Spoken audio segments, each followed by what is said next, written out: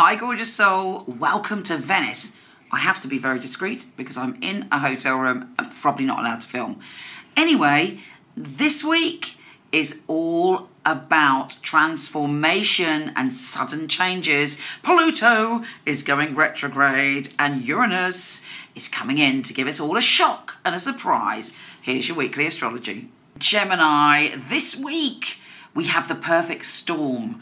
We have a spiritual storm, a spiritual revelation, a huge and vastly important experience is coming this week.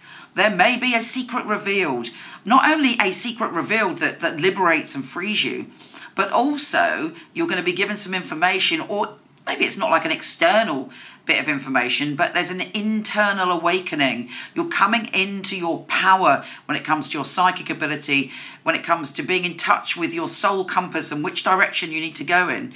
Strange coincidences, weird experiences, and magic surround you this week as the sun joins forces with Uranus, the unpredictable. Now, for you, you have no choice but to delve deep, deep, deep within yourself. Possibly you're swimming to depths that you're not normally comfortable with. Emotional depths aren't necessarily your thing. In fact, you prefer to swim in the shallows, but to expand your mind into the air above the water. Right now, you're going to have to go to the bottom of your emotional ocean and your spiritual ocean to unveil the treasure that lies beneath. We have Pluto, the Lord of the underworld, grabbing you by the tail and taking you all the way towards a revelation about your past.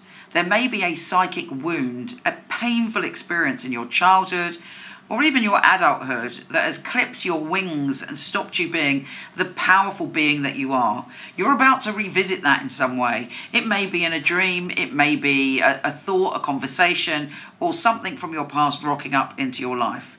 But this is happening for a reason. It's happening to liberate you. It's happening to free you and heal you from this buried pain. And also, most importantly this week, is showing you and helping you come into your true power.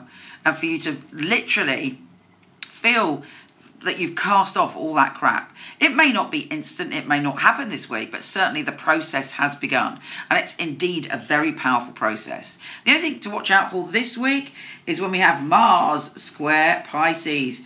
And for you, you may be so caught up in what's going on, even though I have to say Mars is in your sign, so you're feeling power, drive, strength, fearlessness. You know, there may be some confusion around your work when you may be overpromising or someone may be promising you and it doesn't come about. But if you keep your wits about you and you stay within your power, you should not only be fine, you should triumph this week. You take care, gorgeous soul. Come and visit me on Instagram, @Michele Knight. And lots of goodies for you there every day. Take care.